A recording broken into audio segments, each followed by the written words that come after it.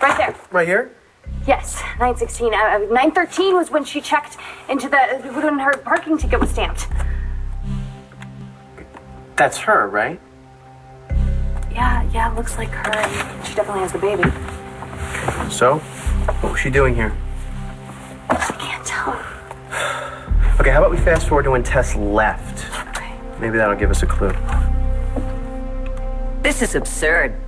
I was cleared of all charges in your shooting. As I was cleared of all charges in my wife's murder. What does one have to do with the other? It's simple. You pretend to believe me, I'll pretend to believe you. Why are we even debating this? That hitman did not shoot you. Your ex-wife did. She got to me first, lucky for you. If she hadn't, you'd be responsible for murdering Langston's closest living relative. Oh, and that would have been such a shame. Really, I would have regretted it. But now, I think you and I need to lay down our grievances, Dr. Lord, and call it even. It's Dr. Buchanan.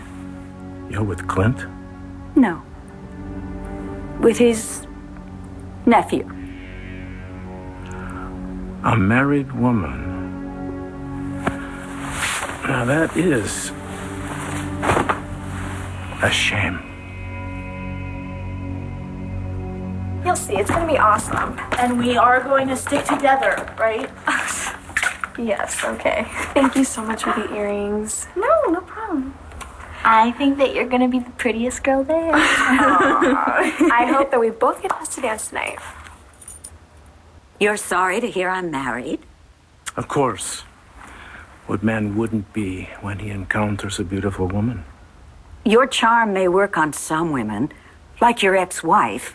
My money worked on my ex-wife. Oh, that won't work with me. I know. I was just trying to broker a truce. Is that what they call it in Colombia? If you'll forgive me for hurting your family, I'll forgive you for trying to get me whacked. Agreed? Damn, it ends at 9:50, just before Tess left. Try this one. Okay. I gotta hurry fast because I don't want fish coming back in here and catching us.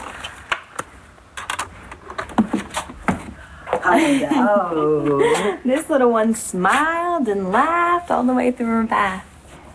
I think she finally knows who I am. Of course she does. Babies know their mothers.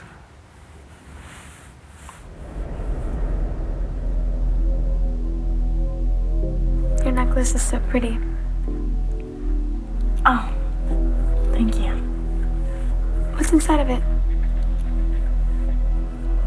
You know, when I came home from St. Anne's, I didn't think that things would ever be the way they should be, but now I'm starting to feel all right.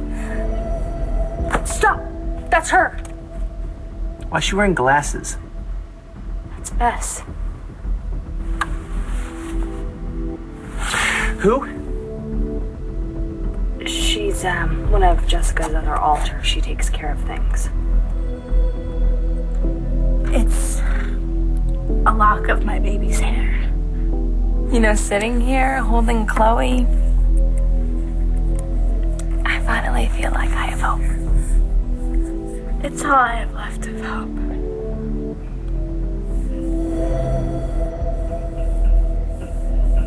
Bess was here, not Tess. But what was she taking care of that night at the hospital?